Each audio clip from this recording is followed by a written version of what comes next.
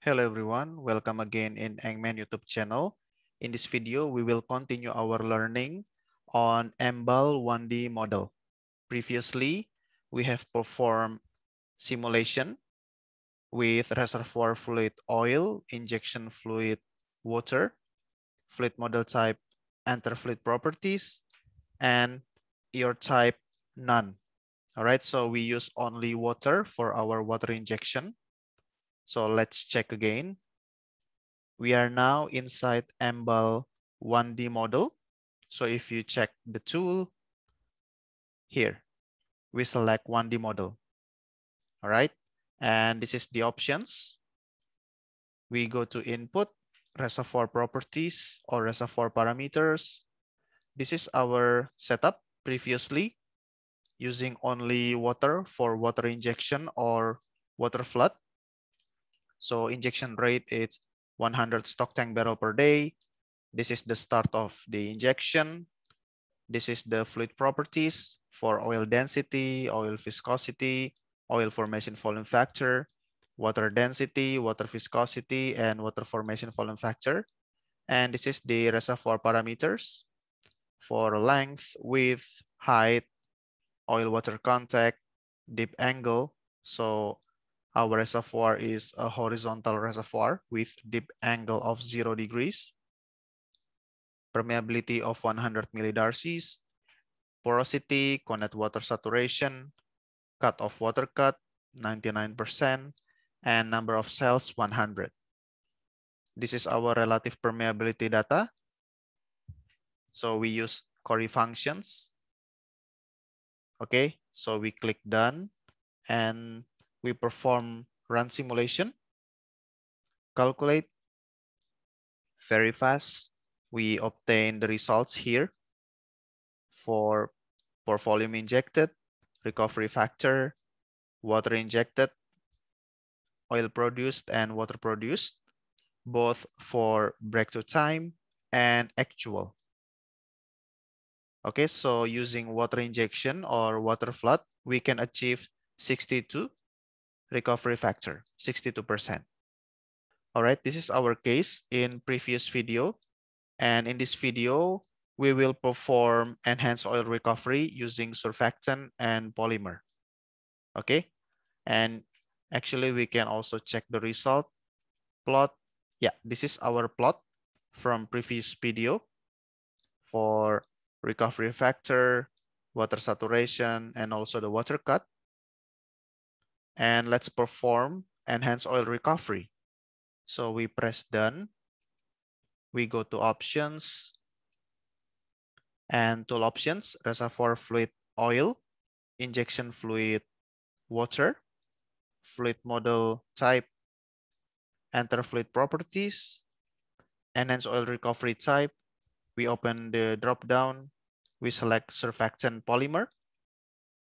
Okay, with reference date as per default. You can also type in your user information here and also your comments here. Done. We go back to input, reservoir parameters. Okay. So for the injection rate will be the same, fluids the same, reservoir properties also the same, but we need to provide additional data for grain density.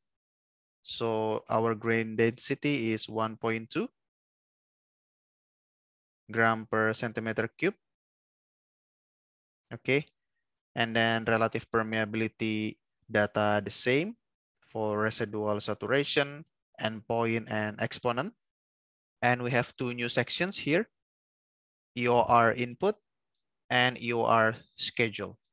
Okay, we go to EOR input. Okay, we have table for polymer and also for the surfactant. Okay, I will copy my data, my prepared data, and paste the data here. All right, for polymer concentration in ppm and apparent viscosity in centipoise, 10,000 ppm, 5 centipoise, 30,000 ppm, 50 centipoise, and 50,000 ppm, 100 centipoise. All right, this is the table for our polymer. And for rock adsorption, 0.001. Oil partition coefficient, also 0.001. All right.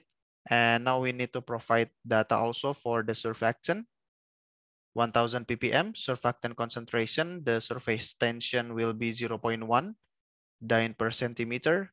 3000 ppm, 0.001 dyne per centimeter. And 50,000 ppm, 0.001. Okay, so as you increase the surfactant concentration, the surface tension will be lower. And then for rock adsorption, the same, 0.001. Oil partition coefficient, 0.001. All right, we can validate. Okay, we are validated. Lastly, we will provide your schedule. Okay, the table is per volume injected and polymer concentration in ppm. So we start with 0.2 per volume injected with 0 ppm and 100% per volume injected with 10,000 ppm. And also for the surfactant, 0.2 per volume injected with surfactant coefficient of 50,000 ppm and 100% per volume injected with no surfactant at all. And then we can validate. All right, we are validated. So we can click done. Now we can go to calculations. Run simulation. All right, now we just need to click calculate.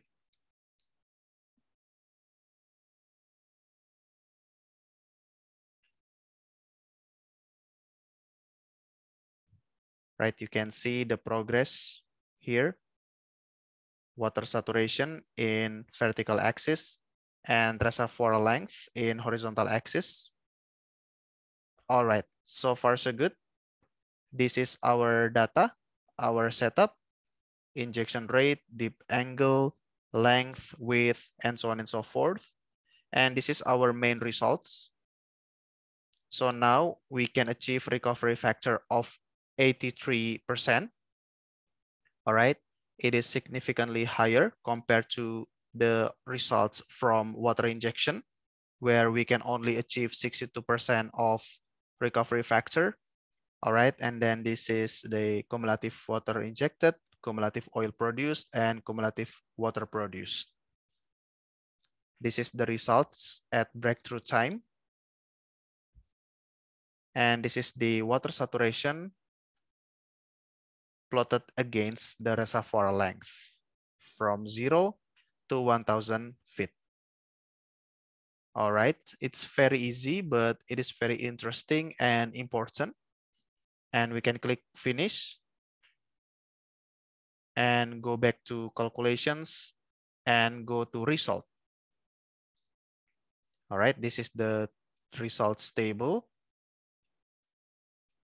Time per volume injected, frontal speed, frontal advance, average oil rate, water cut, cumulative oil produced, cumulative water produced, cumulative water injected, recovery factor, and water saturation.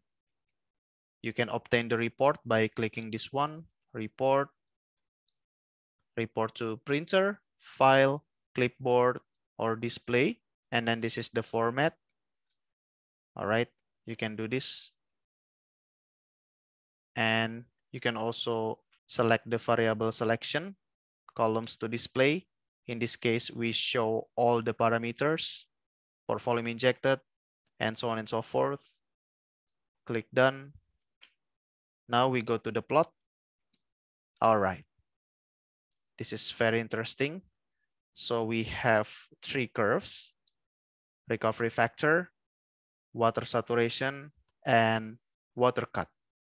Okay, we can click this one first, remove all. All right, we plot the per volume injected. All right, and then frontal speed. Okay, after breakthrough, the frontal speed will be 0. You can maximize this section. All right, after breakthrough, the frontal speed will be dropped down to 0. Okay, we can remove the selected. Okay, and frontal advance at breakthrough, the injected fluid has reached this one, 1000 feet. All right, at breakthrough time, the injected fluid has reached 1000 feet.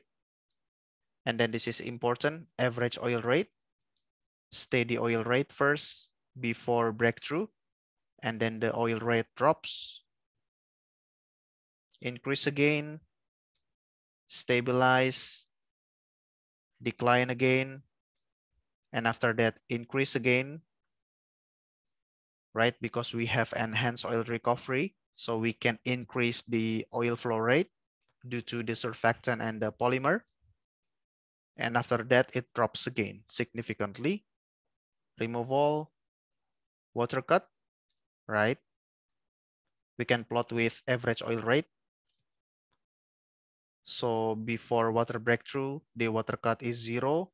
After that, it increases significantly and then stabilize, increase again, drops due to enhanced oil recovery, stabilize, and then after that, increases significantly again.